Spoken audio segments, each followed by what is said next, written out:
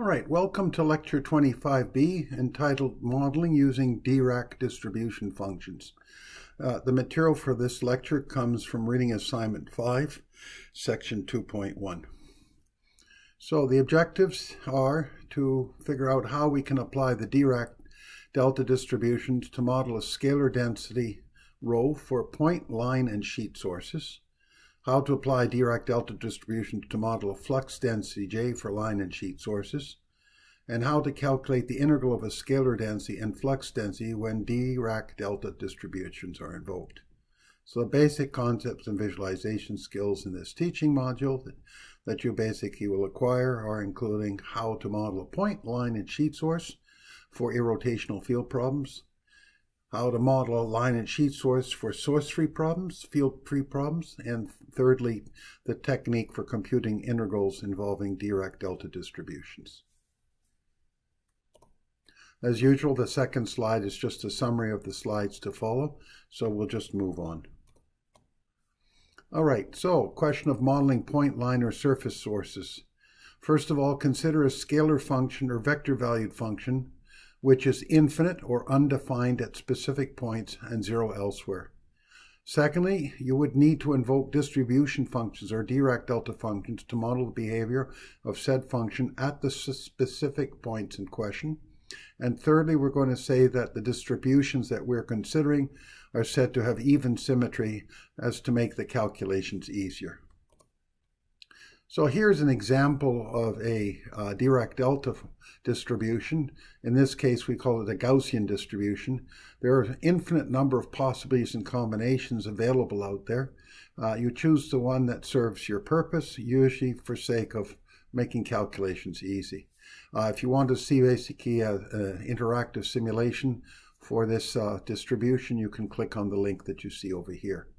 So the Gaussian distribution, again, delta of x, would have this form. It will involve a limit of this value a going to 0, 1 over a square root of pi, e to the minus x over a squared. And what we do is we let a go to 0. Now, if a goes to 0, this term goes to infinity, and the width of this sort of shape here gets smaller and smaller. So with a getting smaller, this peak gets larger and the width gets smaller. So effectively what you'll end up with a value of 0, except at x equals 0, that you'll end up this spike that goes to infinity. It's even because if you look at the area under the curve to the right of the y-axis, it's the same as the area under the curve to the left of the y-axis. And the units of the delta function would be 1 over meter. So they still have units, just 1 over meter. And so this is a limiting exercise which we use to define delta x. All right, so some properties of the Dirac delta functions, and because it's a limiting process, so 3 particular examples. If we take a delta function with argument x minus x prime dx, integrate between upper limit and lower limit of infinity and minus infinity respectively, you always get a value equal to 1. This is a property of Dirac delta function. So it basically is infinitely large and 0 width at a specific location in space, 0 elsewhere. So at x equals x prime is where the Dirac delta function basically becomes undefined. All right, another thing to look at is the notion of even symmetry. If we integrate from minus infinity to x prime and from x prime to infinity, then these two basically will be identical. This basically captures half of the area under the Dirac delta distribution, and this takes up half the area. We know that the total integral from minus infinity to infinity is 1, and therefore by just going from minus infinity to x prime, we end up with a value of 1/2. All right. Thirdly, if we were to take some arbitrary function and multiply by Dirac delta function argument with x minus x prime and integrate from minus infinity to infinity, this thing we call a sampler. What it does is it picks off the value of the function at x equals x prime. So we end up with fx prime. Again, if we look at the definition of delta x minus x prime, it will be 0 for x not equal to x prime and undefined for x equals x prime.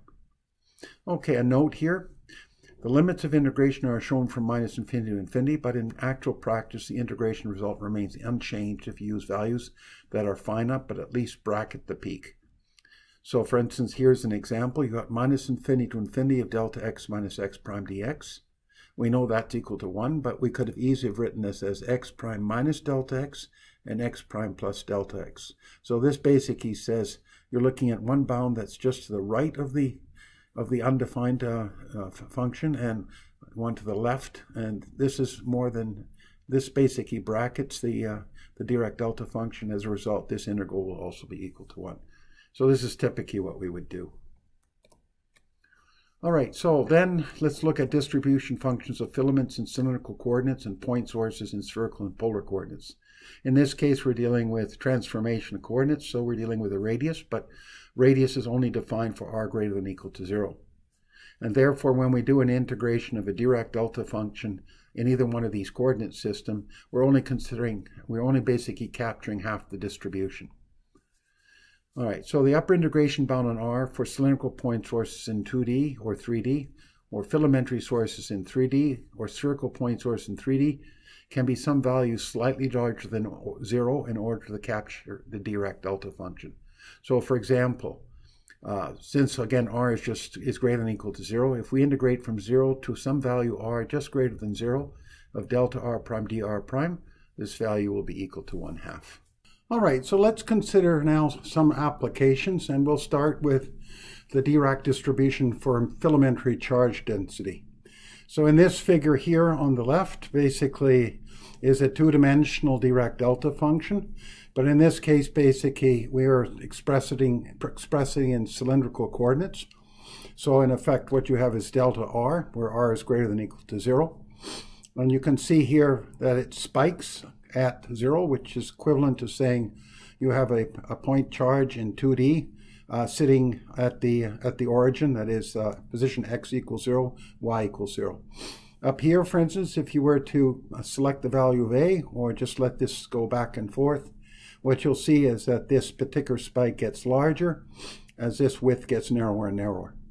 So this is basically just taken as a trace of the object so that you can see the actual general profile of the Dirac delta function. So in this case, you'll notice it's an even function because the area under the yellow section, the area under the blue section are exactly the same, which means basically they take on a value of half of the total. Anyways, so this is just a description of a point source in 2D. We can now extend this also, for instance, to a surface charge, in which case we'd be looking at something like this. And so in this case, what you see is a ring. This is basically just being sliced through so that you can see it from both ends. So you have a ring, and the radius of this ring would be some value r, and that's basically the b value that you see here. And by adjusting this, you can actually watch this radius increase. And the a value is basically determining the width of this section here in blue or yellow. And as a gets smaller and smaller, the width gets smaller and smaller, and the value of peak value here increases. And so effectively what's happening is you get a value of 0, except at a point where r equals capital R, which corresponds to the radius of the ring. And at that point, the function, of course, blows up.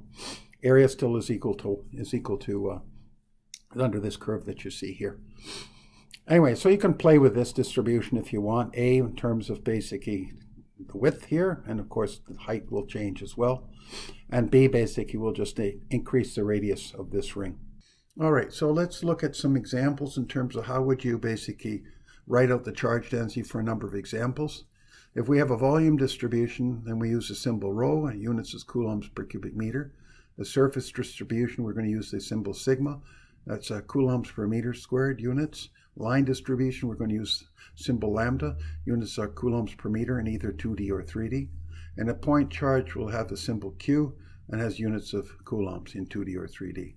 So if we look at this example, this is an infinitely long filament, and you've got a point charge here. If we were to represent this system in terms of Dirac delta functions, then rho would involve this quantity here, lambda, delta x, delta y, which corresponds to this filament. And this is a point charge, so this would be Q. It's a three-dimensional point, so there'll be three delta functions in this case. Delta x, because it's at x equals 0. Delta of y minus 2, y because it's displaced by 2 units along the y-axis, and basically it's at delta z. So this represents the charge density of the point source, and this term represents the charge density of this filament. Now let's take an example of a surface charge. So this cylinder would extend to infinity in both directions. So in this case, rho would be equal to sigma delta r minus 1, because it's a surface charge density. And this would be in cylindrical coordinates. If we're dealing with a volumetric charge density, and again, this would go to infinity. Let's say it's a uniform charge density, rho naught, within the radius 0 less than equal to r is less than equal to 1, and 0 outside of that region, then we would basically describe the charge density in this fashion here. Now, we've chosen an example involving charge, but you could have also had mass, in which case C is replaced by the units of mass in kilograms. All right, so here just a pictorial description of various scalar density, direct decimal distributions for rho. So this is a point source, and so I could write this basically in Cartesian coordinates. It's just delta x, delta y, delta z. Units would be coulombs per cubic meter. I could also write it in spherical coordinates, in which case it would be written in this form, where this r now is just the radius. All right, infinite line, I could write it in Cartesian coordinates as lambda delta x delta y, or in cylindrical coordinates as lambda delta r over pi r, r of course being the radius parallel to the xy plane. If I'm dealing with a surface, planar surface, so this would be sigma, which is a surface charge density. This lies right on the xy plane, which means this is basically delta of z. This is a infinite cylinder, and in this case, basically, it's got a surface charge on it. And so in this case, rho would be sigma times delta r minus r, where r is the radius of this cylinder. And again, the units of rho remain always as coulombs per cubic meter. And here's a sphere with a surface charge. In this case, basically, it would be similar to this one, but now this r represents the radius that points in all directions in space. Here, the radius was only pointing parallel to the xy plane. All right, so the next thing is a scalar property derived from taking the triple integral of rho dv, which is nothing more than the total charge enclosed. I could have also used mass density rather than charge density. And so the units of the integrated scalar volume density rho do not depend on whether the function representing rho is differentiable, not differentiable, or a direct delta distribution. So let's look at a couple of examples. So Q, which would be the total charge enclosed, would be rho dv. A differentiable case, a non-differentiable case would be where we have to break it up into separate regions. So in this region it's differentiable, this region is differentiable, and this region is differentiable. Total charge enclosed would be just the sum of the three contributions if we're talking about three different regions. Let's now look at a 3D example. Point charge, surface charge, and a line charge.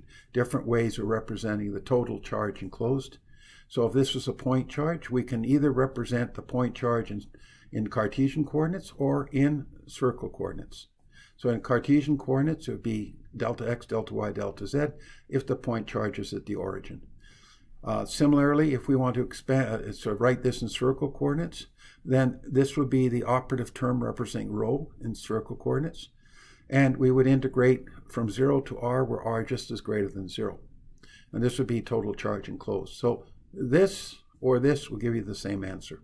It may be more convenient to use this formulation.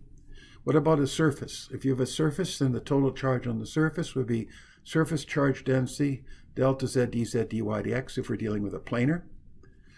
This would be example if we're dealing with a charge on the surface of a cylinder. And this would be the charge if we're dealing with the charge on the surface of a sphere. So this is a total charge enclosed. And again, r basically just needs to be slightly larger than 0 in order basically, just slightly larger than capital R, which is the radius of the cylinder, in order to basically incorporate the full cylinder. Similarly here, this r needs to be just larger than capital R to incorporate the full extent of the sphere. And finally, we have the line.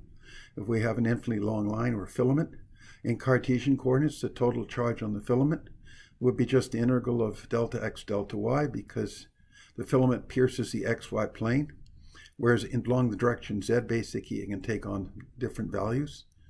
We could also write this expression in cylindrical coordinates, in which case the rho would take on this form.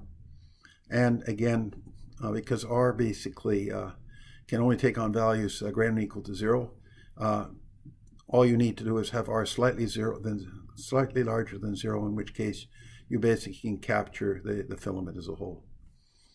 So just again, a note, Q in this example represents the total charge enclosed by a Gaussian surface in units of coulombs. A Gaussian surface in this case basically would be is that the volume that we're dealing with, basically that volume basically will have bounding surfaces, and so through the divergence theorem we can link essentially the enclosed surface to the total charge enclosed. All right, so now let's look at the flux density J and look at the different types of distributions that we could have. So we could have, for instance, a 0D type of problem, which is a current filament. And if you were to take a trace, that would be basically equivalent to looking at a 2D point source. You could also have current flowing along a contour, in which case it would be a 1D type of problem. Or you could have current flowing through an actual surface, in which case it would be a 2D type of problem. In this case, if the current is flowing through a filament, then the current is I, and its units is amps. If the current's flowing through a contour, then the current density at any given point along the contour would have units of amperes per meter, and it's given the symbol J subscript S. On the other hand, if the current basically is flowing through the surface as a whole, then the symbol that's used is something other than JS or I. So it might be as a function of distance. It could be constant, in which case it would be given some label, but it would not be a value either I or JS to make it distinct from the case of a filament source as well as a source basically on a contour. In the case of a 2D, through a surface, the units are amps per meter squared, or also can be written as coulombs per second per meter squared. So if we look at each one of these three cases, and for the first case, which is a filament which extends infinite distance in the positive and the negative z direction, if we were to try to understand how to characterize this current flux density, then in cylindrical coordinates it would take on the following form. It would be Bi times delta r over r, pi over r, and the current basically is flowing in the z direction. Now, if this were basically in Cartesian coordinates, then this would be, instead of a delta r, it would be a delta x, delta y, if we're looking at a trace in the xy plane. On the other hand, if you have a current that flows through the sort of cylinder on the exterior surface, where the cylinder's radius is capital R, then in cylindrical coordinates, we can characterize this current flux density as having a z hat, being in the z hat direction, and it's a delta function, and to be r minus r. So clearly, when r is equal to r, it's basically when there's a current, and then either on the inside or on the outside, there is no current flux density. So this would be a representation for this particular problem in cylindrical coordinates. And again, this current shell basically extends to infinity in both directions. The last case would be if you have a surface through which a current flux density flows, and this of course extends to infinity in both the positive and negative direction. Here it's clear that the current flux density is in the z hat direction. It's uniform within the range of 0 r to 1, and therefore you can state that J is equal to J naught z hat, J naught being a constant, and exterior to r equals 1. There is no current flux density, so this takes on the value of 0 z hat. You can look each one of these individual diagrams at the following link. Now we've chosen an example here which is involving charge in terms of current flux density, but could also have chosen max flux density, in which case coulombs would have been replaced by kilograms. All right, so let's look at a couple of examples here. So for instance, if we were looking at current flux density that's in a plane that's residing on the xy plane, then this is current flux density in the x hat direction, and it's a surface charge density, so this would be delta S, and J of subscript S, delta Z. if we're looking at a line flux density, this is in the z-hat direction. We could either express this in terms of Cartesian coordinates, in which case this is delta x, delta y, or in cylindrical coordinates, it would take on a form that looks like this. All right, here we have a current flux density residing on the surface. So in this case, basically, we would have delta r minus r. It's in the z-hat direction. Again, J of S represents the surface current flux density, which has units of amps per meter. This is a case where the current flux density is in the circumferential direction. All right, so if we're dealing again with a cylindrical coordinate system, this direction would be representative of the theta hat direction. But again, it's on a surface, and that surface exists at r equals capital R. So this still is delta r minus r, and this is a surface current flux density, J subscript S. All right, so then next thing is the scalar flux property derived from this expression, J dot ds. Right, and units of J would be amps per meter squared. If this were a mass flux density, this would be units of kilograms per second per meter squared. Amps can also be written as coulombs per second. So this is some general guidance. And given a vector valued function J and a differential area element ds, the current flux I is defined by taking the integral of J dot ds over the surface of interest. And that generally would be essentially the surface is defined by the enclosed contour through Stokes' theorem. J dot ds is a scalar value function and represents the differential flux.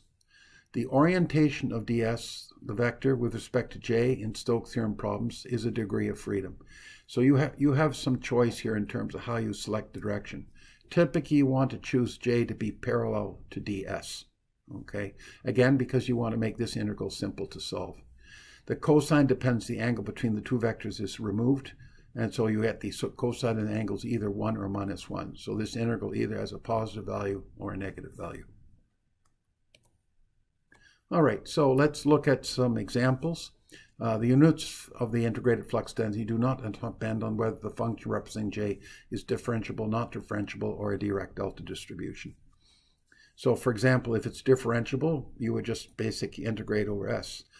On the other hand, if there are two separate regions, and each region is differentiable, then the total current enclosed would be the contribution for region 1 for the current and a contribution for region 2 for the current. If we're dealing with a Dirac distribution for a 3D object, then we have two options. We have, for instance, a surface. Could have a surface current. We can also have a filament current or a line current. If we're dealing with a planar type of object, right, then effectively, and it's in the happens to be in the x-hat direction, the current flux density, then this is this integration that would have to be performed. And you'll notice here we have z just slightly greater than 0 and z just slightly less than 0. Why is that? Because that way we can capture the delta function. In this case, we have a current flowing along a cylinder in the axial direction along a surface. So here you have r prime minus r, the r, capital R being the radius of the cylinder. This is the Dirac delta function associated with it. This is a current surface current flux density in terms of units of amps per meter. And of course, this is in cylindrical coordinates. And this gives you the total current enclosed. Circumferentially, the only difference between this one and this one is in this case, the current was flowing in the z-hat direction. Here, the current basically is flowing in the theta-hat direction. All right, so that's basically the only major difference that we're dealing with here. And also, if you look at the area vector, in this case, basically, it's a r prime d theta, whereas in this case, basically, it's dr prime dz and theta hat.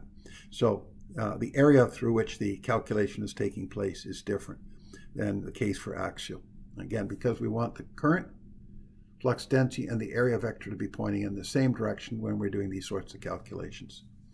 All right, for line, the total current enclosed, if it's Cartesian, this would be I times delta y delta x, assuming the current filament is along the z-axis. It's in the z-hat direction, and so this is basically the area vector points in the same direction, which is z-hat. Alternatively, we could have written this in cylindrical coordinates. In cylindrical coordinates, the area that we're differential area would be dealing would be is r prime d theta. Current still flows in the z-hat direction, but of course the The description of the Dirac delta function has a different form because this is in cylindrical coordinates. Notice again that all we need is for r to be slightly larger than 0, and you basically capture everything you need to regarding the Dirac delta function. So again, I in this example represents the total current flux enclosed by the contour in units of amps.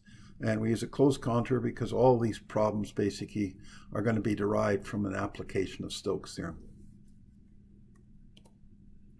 All right, that concludes Lecture 25B. Thank you for listening.